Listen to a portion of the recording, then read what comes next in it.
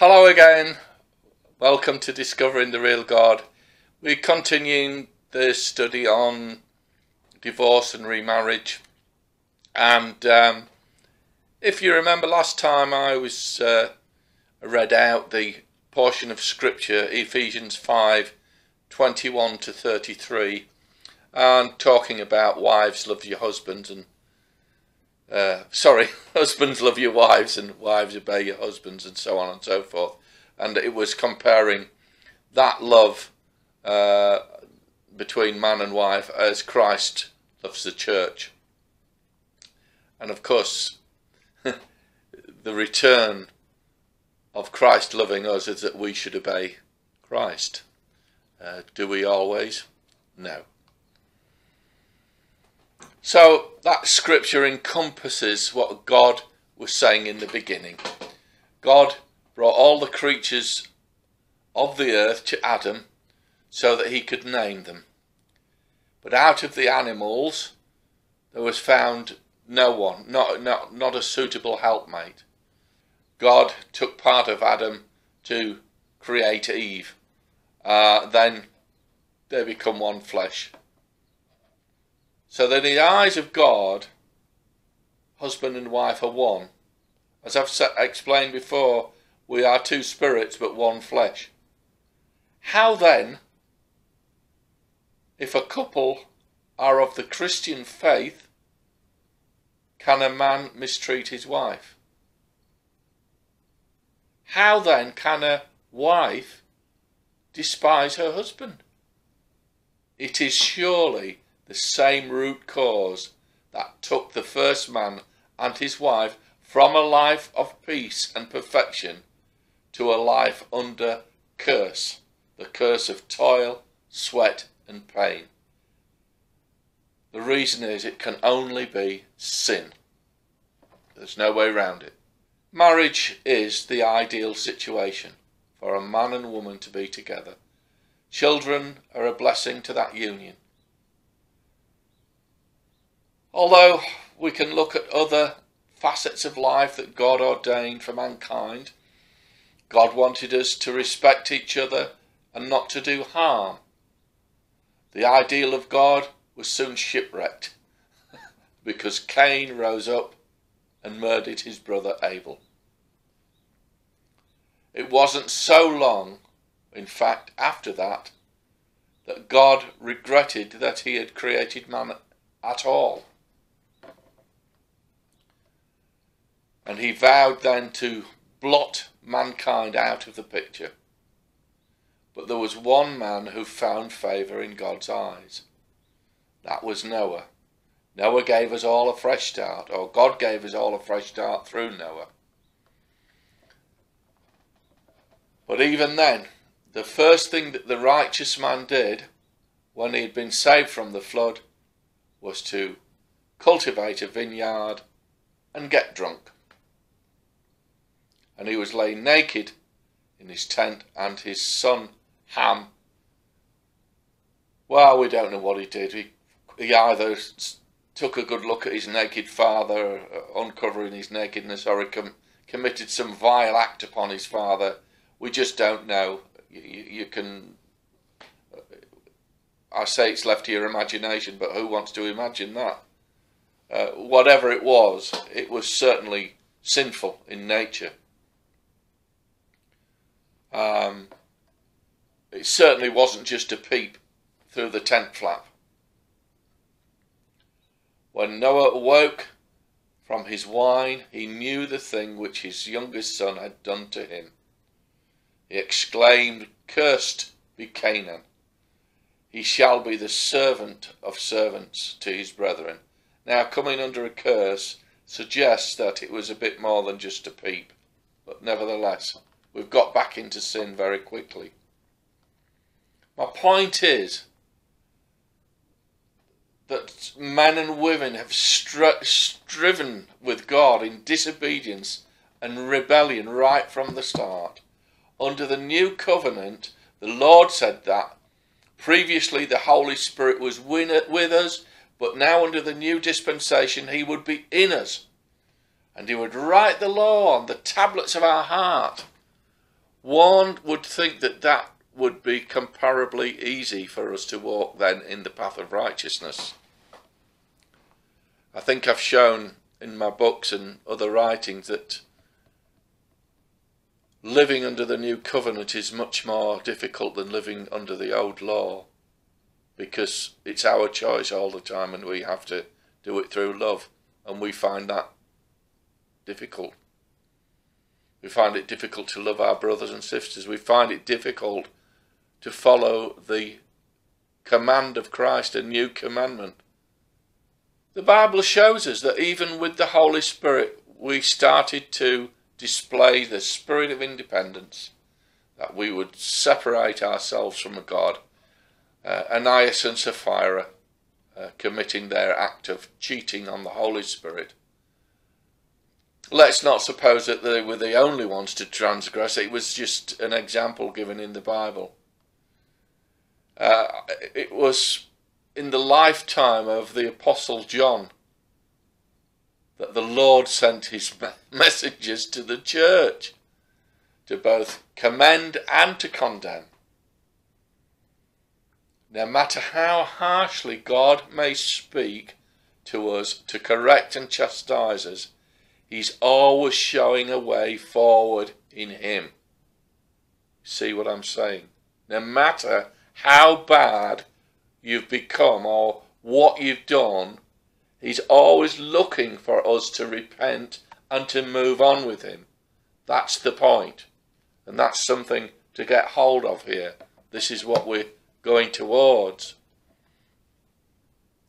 I mean, do you suppose that if Ananias and Sapphira had fallen to their knees and said, God forgive me, I did lie to the Holy Spirit, do you think that they'd have dropped dead? No. If they'd have repented there and then, God would have accepted that repentance. But no, they carried on with the whole charade till it brought death. But let's look at the Bible again. We've already established that God hates divorce, yet the Lord, as I've observed many times before, the Lord doesn't play by his own rule book. When the time had come for the exiled Jews to return from their captivity from Babylon, and they begin rebuilding the temple of the Lord, the walls of Jerusalem, it was discovered that a good number of them, of the men, including priests and Levites, had entered into marriage with foreign women. So afterwards, officials came to me and said, the Israelites and the priests and Levites have not separated themselves from the peoples of the land, but have committed abominations of the Canaanites, Hittites, Perizzites, Jebusites, Ammonites, Moabites, Egyptians and Amorites. Ezra 9:1. After Ezra finished his intercession, it became apparent how the Israelites could put themselves right with God and to continue rebuilding the work of the holy city. They were to put away their wives. They were to divorce their wives. And including the children. The children weren't gathered up and said, oh, well, the children are innocent. No. They were all put away. How then should we look at that situation? The marriages weren't sanctified by God. It was nothing to God. His purpose was paramount in rebuilding Jerusalem. They had to get right, and their wives and children had to go. How could that be? Nevertheless, it happened, and God moved on with his people. Many children have been put to death as part of God's strategy to rid the Holy Land of heathen sinners. My point is that God's not got a rule book. He's not got a rule book. He said Samuel 1:15-3. Now go and smite the go and smite Amalek and utterly destroy all they have. Do not spare them, but kill both men, women, infant, suckling, ox, sheep, camel and donkey.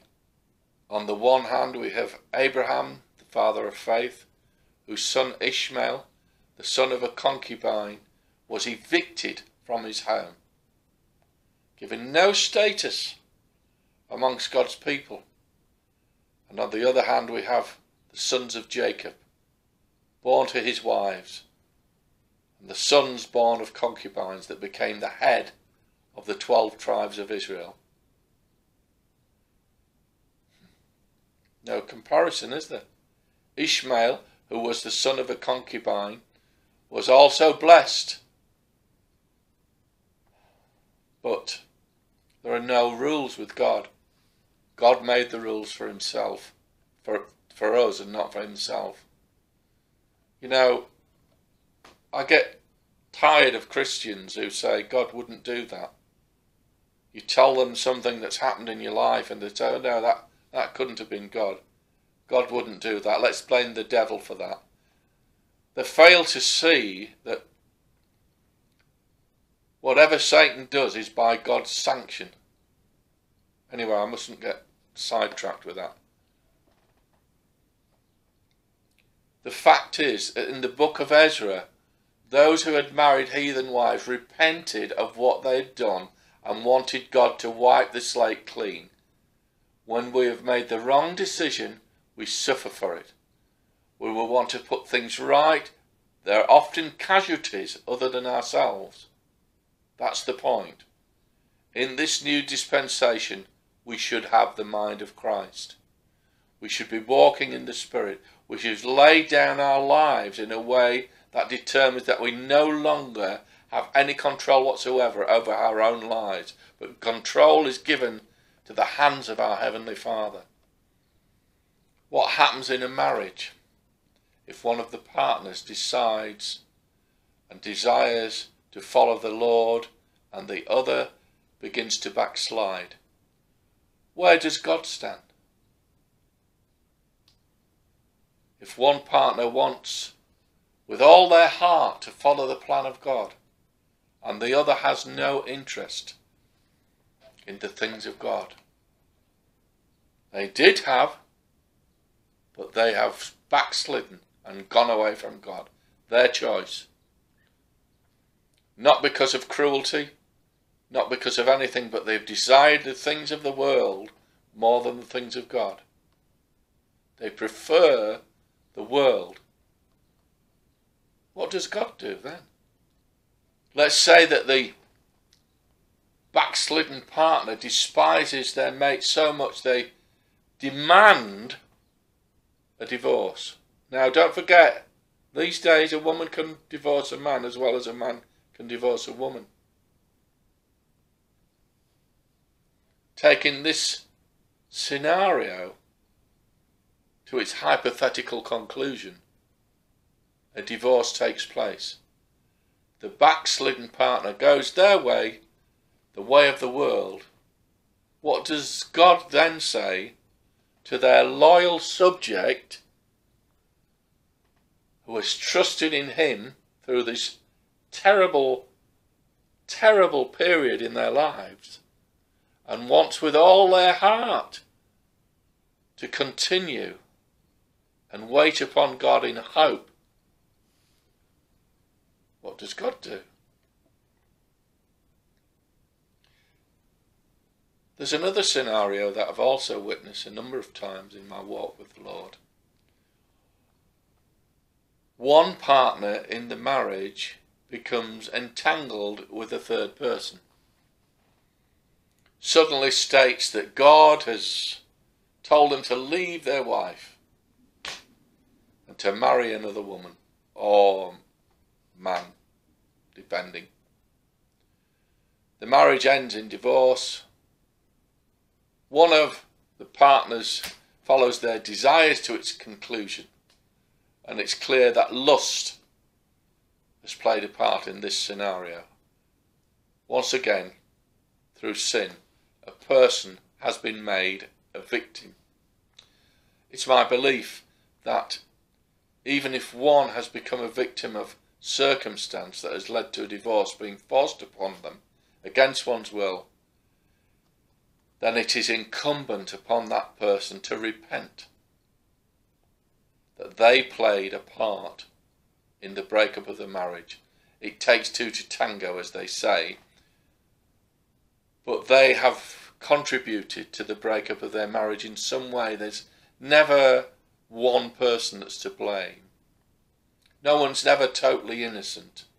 In the first scenario, we must ask what caused the partner to backslide.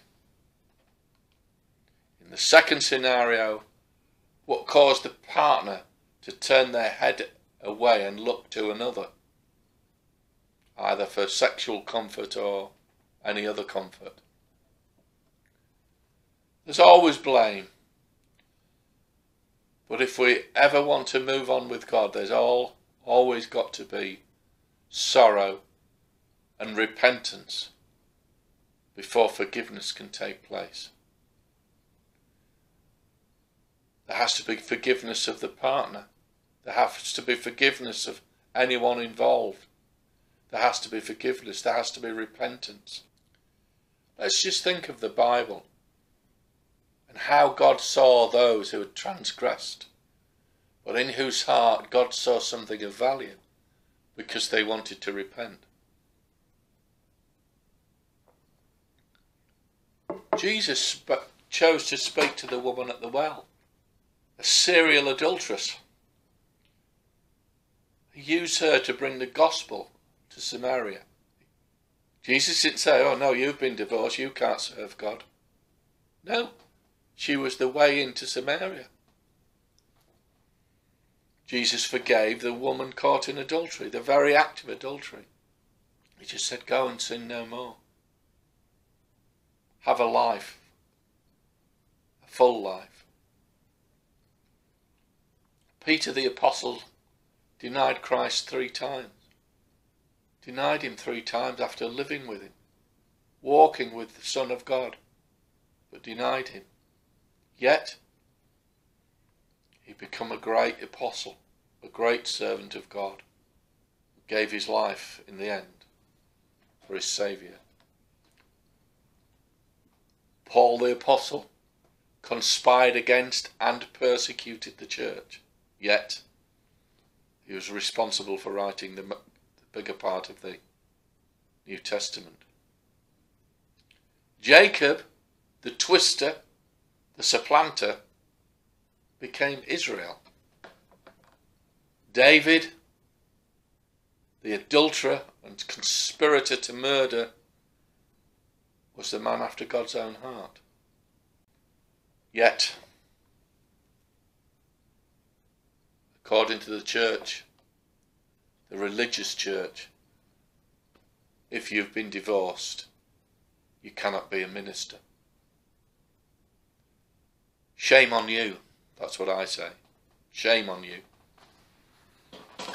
And I don't care how high you are in the church hierarchy, or you're the leader of a denomination, or what you are, if you have this rule in your denomination, shame on you. If you're married and never suffered the pain of divorce, then thank God you've never been subjected to the most hideous of experiences. Work hard to remain in a loving, giving relationship before the Lord and in accordance with His word. If you've ever experienced the death of a loved one, then that is akin to the pain of divorce. The difference is, in my view, that with death one can draw a line and move on through that grieving process that God has given us. With divorce, the person of your love is still present, but can never be yours again. Those who have found themselves in this awful situation will know how awful it is. But God forgives. So must we, according to his commandment. Has God ever said to a repentant heart, I can never use you? No, he hasn't. For if you forgive people their trespasses, their reckless and willful sins, leaving them and letting them go, and giving up resentment, your heavenly Father will also forgive you. But if you do not forgive others their trespasses and their reckless willful sins, leaving them, letting them go, and giving up resentment, neither will your heavenly Father forgive your trespasses. Matthew 6:14-15. I give you a new commandment, that you should love one another, just as I have loved you. So you too should love one another. By this shall all men know that you are my disciples, if you love one another and keep on showing love amongst yourselves. There is forgiveness. Mistakes have been made, but there is forgiveness. We can move on. We must truly, truly repent, even if we were the innocent or so-called innocent party of this hideous thing called divorce. We must repent of the part we played, the contribution we made to the breakdown, with tears, with repentance, and move on in God. God can use you again. There is forgiveness. I hope that's helped some people that have been through this awful thing called divorce and separation. God is there, and what anyone ever says to you, God can use you. God never, ever, ever, in my experience, has cast anyone aside who genuinely wants to move on in God. There is a way forward. I know wonderful, wonderful teachers and ministers all over the world that have suffered the pain of divorce, yet they are serving God in the most wonderful, wonderful way. It is possible and can be for you. God bless you. We'll see you again for another series, whatever that is, in Discovering the Real God. We'll see you very soon. Thank you. Bye-bye.